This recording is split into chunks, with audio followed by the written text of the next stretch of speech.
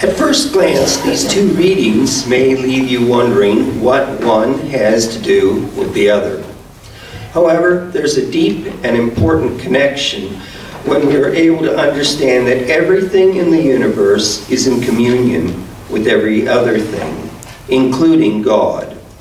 As human beings, with the capacity to know and experience the love that is evolving in all things, including us, we're now charged with choosing to imitate God.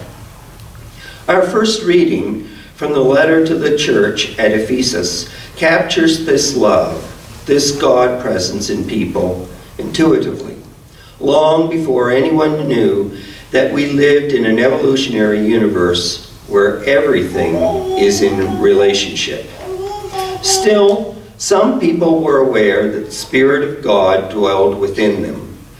Our second reading from Thank God for Evolution by Michael Dowd confirms the new reality that we live within and is part of the God presence, or ultimate reality. Knowing this, people of faith must seriously consider changing their understanding of and relationship with God.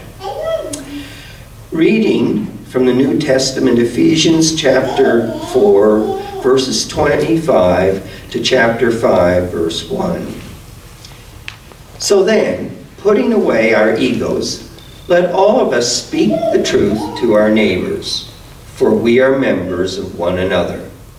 Don't let anger get the best of you. Do not let the sun go down on your anger, and do not give in to your fears. Let no evil talk come out of your mouth, but only what is useful for building up as there is need, so that words may give grace to those who hear.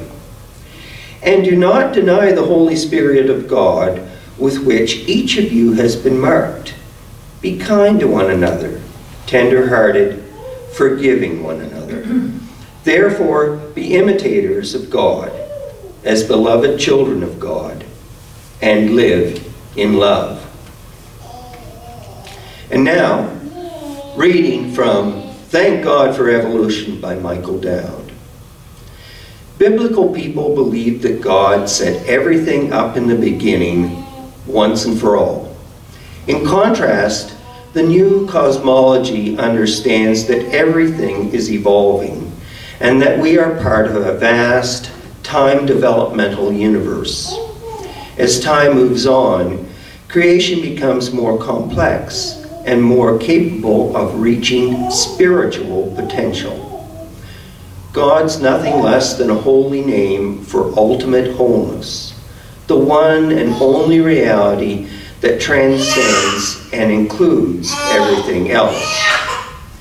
Every earthly manifestation thus reveals a face of the divine. Each part is a unique expression of the whole. In the words of Thomas Berry, the universe is a communion of subjects, not a collection of objects.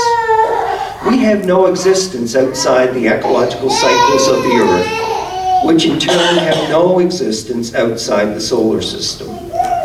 The solar system has no existence outside the universe, and the universe has no existence outside ultimate reality, or God.